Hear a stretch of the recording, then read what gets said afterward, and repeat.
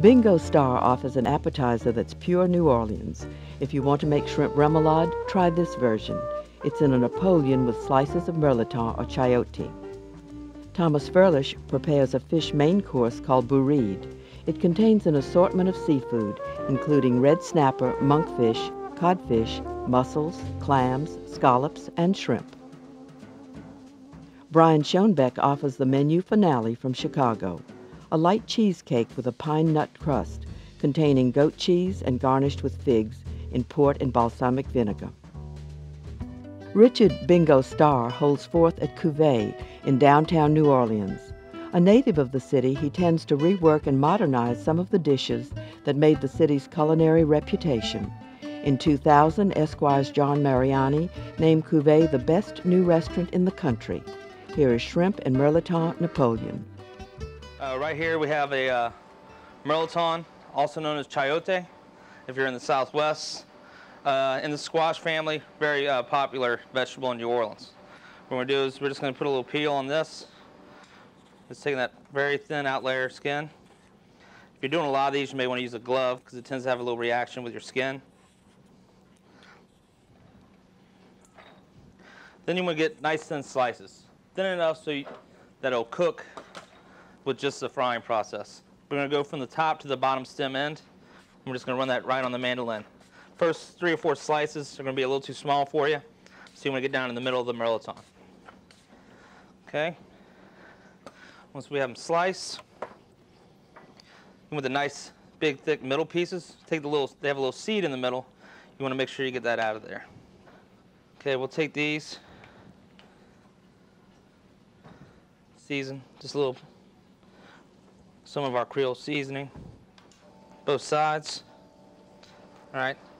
Then you'll start breading. Flour. Want to keep one hand dry, one hand wet, so you don't end up with flour gloves on your hands. Have one of the egg wash, wet hand into there, back into the flour. I'm going to get a nice coating on them. Sometimes if the flour's not holding on too well, I'll hit them in the egg wash one more time. These look pretty nice, ready to go. If you're doing a lot of these, you can kind of par fry them battered first, then hit them right back in the fryer right before you're ready to assemble the dish. That'll work for you. Okay. These are ready to go. We'll take these, we'll drop these right into the deep fryer, 350 degrees, and just brown them.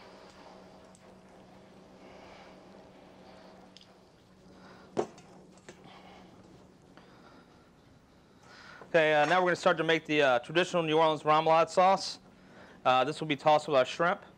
We're going to start out a little of our homemade mayonnaise, about a cup, and you can adjust this how do you like it. That. Also, we hit a little Creole mustard, whole grain mustard. I'll go in there, and a little ketchup.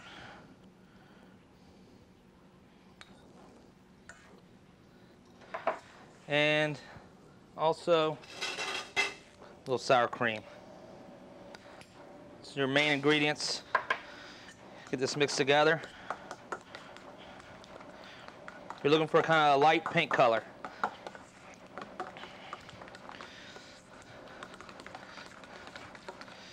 Okay, once we got that mixed, we're gonna go ahead and hit a little fresh chopped celery, some green onions, a little chopped egg,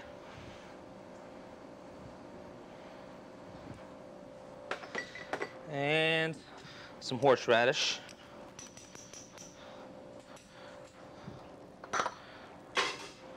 Mix that again.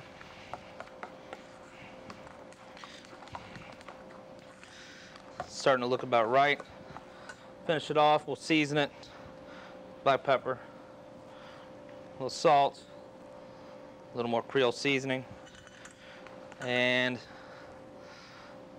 some Louisiana hot sauce. Alrighty. You see how it looks thick like that? We want to thin it out just a little bit. What I usually use is just a little heavy cream.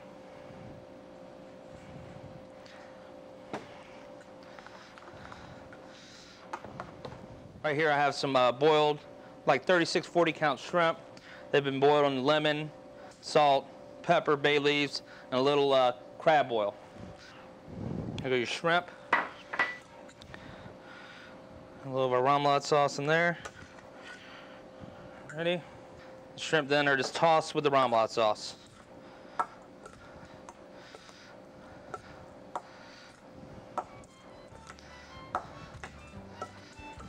Presentation begins with a little of the remoulade. All right. Then we begin the layering procedure. A little chip of Mirliton.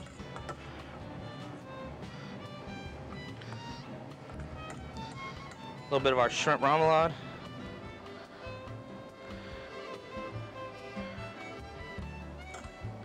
Another Mirliton chip. Don't be shy to press it down a little bit so stay standing up. A little more of our shrimp remoulade.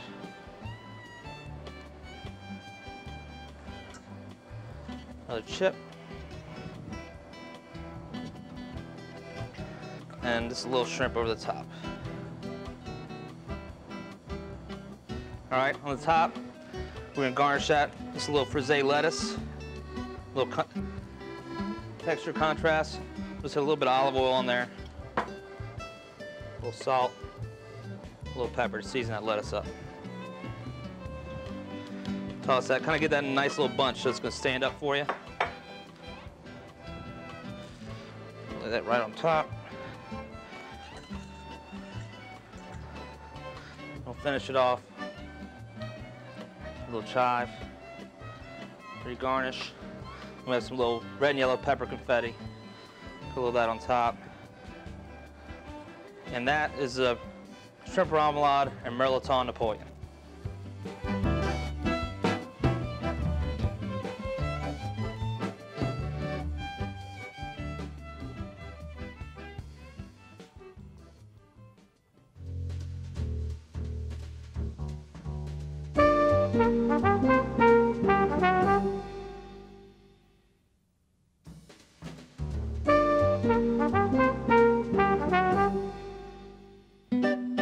Executive chef at New York's Café des Artistes is Thomas Ferlesch. A native of Austria, he attended hotel school in Vienna, then apprenticed at, among others, the Hotel Belvedere in Switzerland. In 1991, he came to Café des Artistes, and his entree is a Provençal-style casserole called Bourride. The Bourride is started with onion, leek, fennel, celery, carrot, and garlic.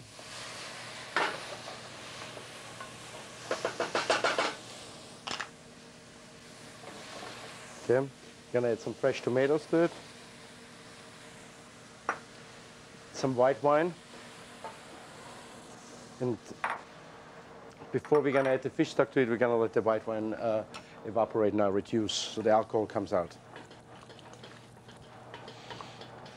We have a bouquet garni here, fresh thyme, parsley, bay leaves in there. I'll put some pepper.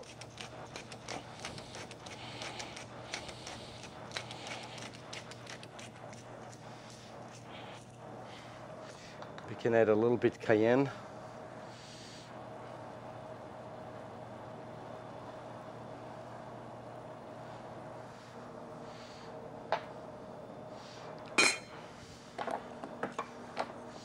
Some salt we're gonna add to it.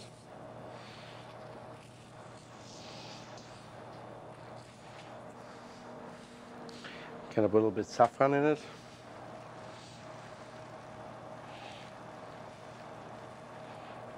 Okay. All right. Now it's boiling already. Okay.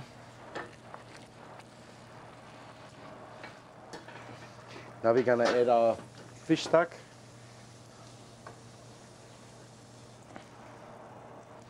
Okay, we always can add more to it afterwards. Okay, gonna put a lid on. We are making the aioli now. The aioli basically is a garlic saffron mayonnaise. I have some homemade mayonnaise here. I have some lemon juice here, some fresh garlic, some cayenne, some pepper, some salt, and saffron reduction. I'm gonna have the mayonnaise. I'm gonna add some of my saffron reduction in there. Okay. This was made by dissolving saffron threads in water. The garlic. Okay, I'm gonna put some cayenne. I like my aioli with a little bite in it.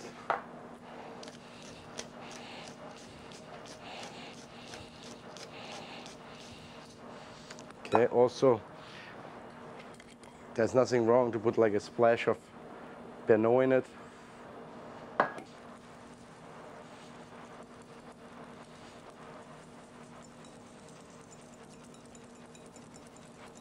Okay, our broth with the vegetables are soft now. I'm gonna remove the bouquet garni.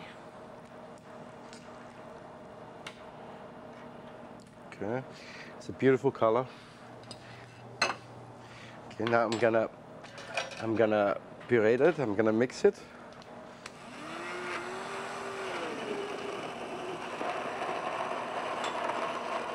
Okay, in the meantime, we have our seafood here. We have some Manila clams, some mussels. Those are Prince Edward Island mussels, cultivated mussels.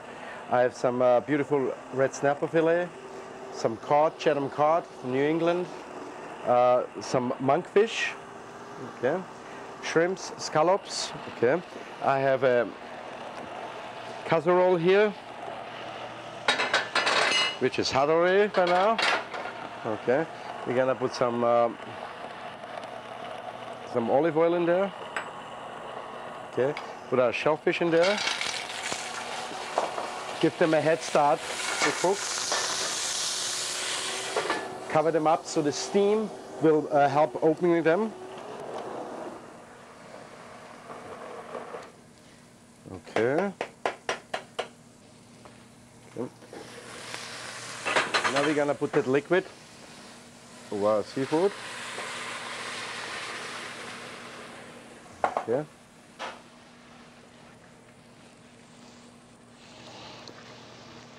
Season the seafood.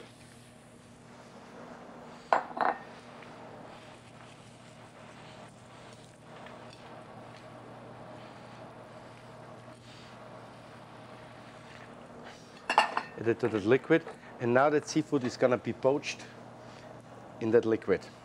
Once the seafood is gonna be ready, we're gonna add aioli to the dish, and it will be ready for serving. It takes approximately, for that amount, you see, the time is always relevant, depending on how much firepower you have, how big your pot is. It will take approximately 7 to 8 minutes. Just before service, the soup is flavored with some orange zest, and some of the liquid is tempered into the aioli.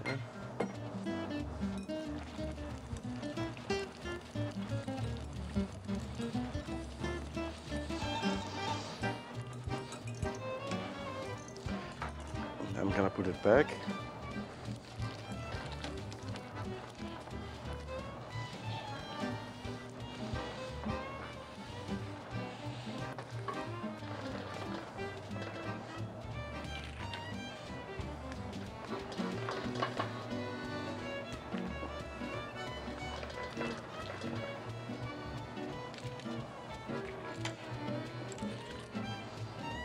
Okay. Okay, so you put it in the bowl, and you also can decorate it with some of the fennel greens which you have kept from your fennel bulbs. Serve it with extra aioli on the side, some baguettes or garlic bread, and that's it. Wonderful dish.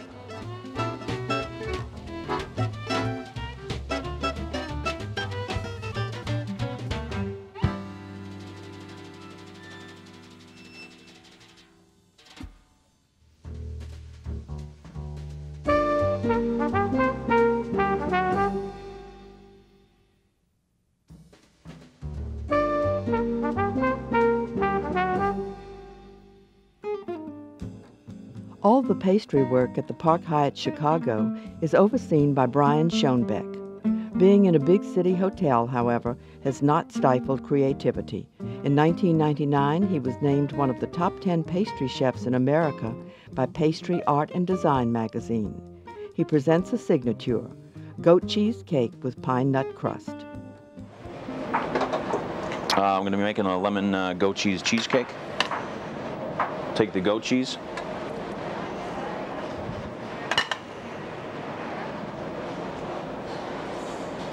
sugar, split the vanilla bean, scrape it out,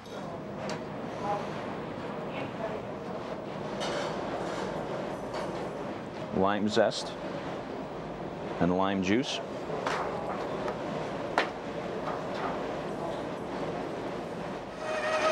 12 egg yolks are added on an electric mixer, which is obviously on its last legs.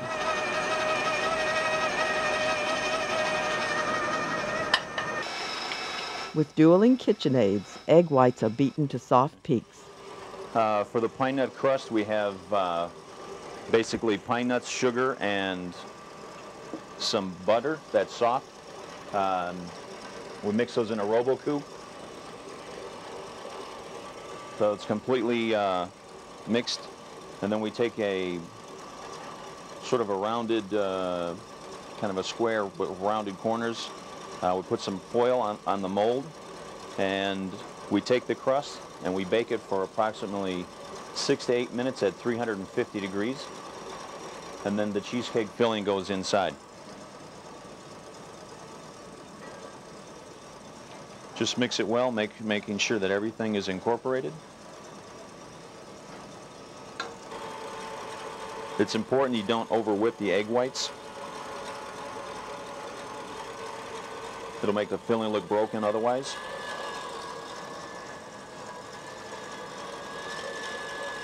We're going to bake the, once the filling goes into the mold, we're going to bake it in a water bath at 350 degrees. And it should take about 12 minutes.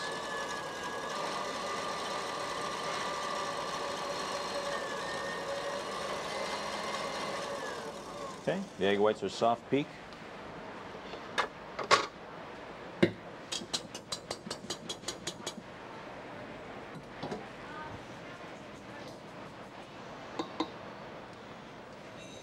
We'll fold that into the cheesecake, to the rest of the filling.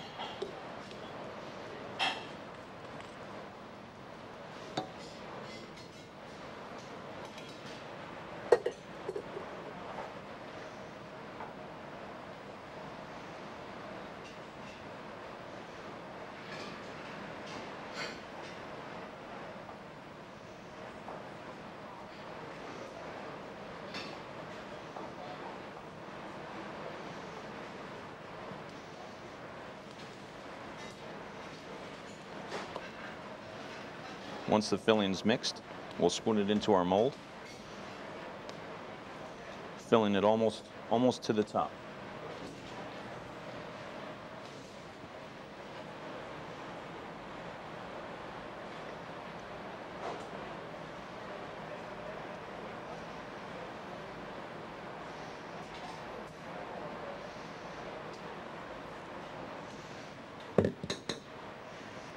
The egg whites really lighten up the mix, and it's a very, very light cheesecake.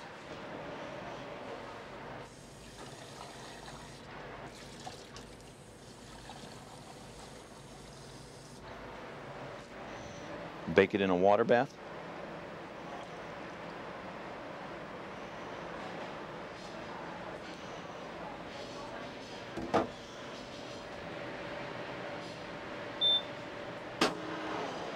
(350 degrees), approximately 10 minutes. Okay, for our port wine and balsamic vinegar reduction, reduce 1 bottle of port wine.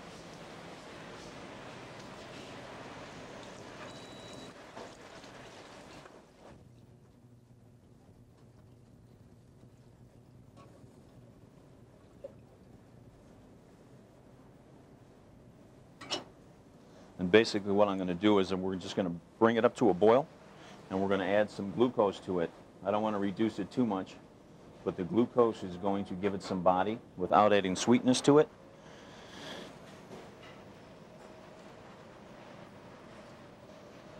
Also in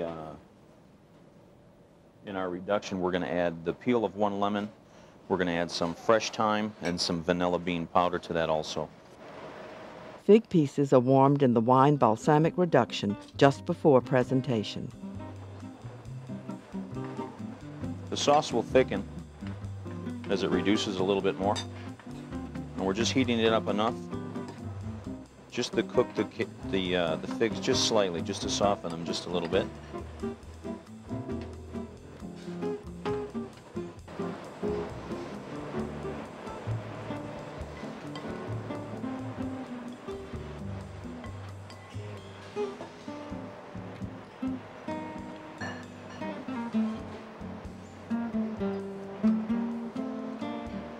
It's served with pine nut basil ice cream.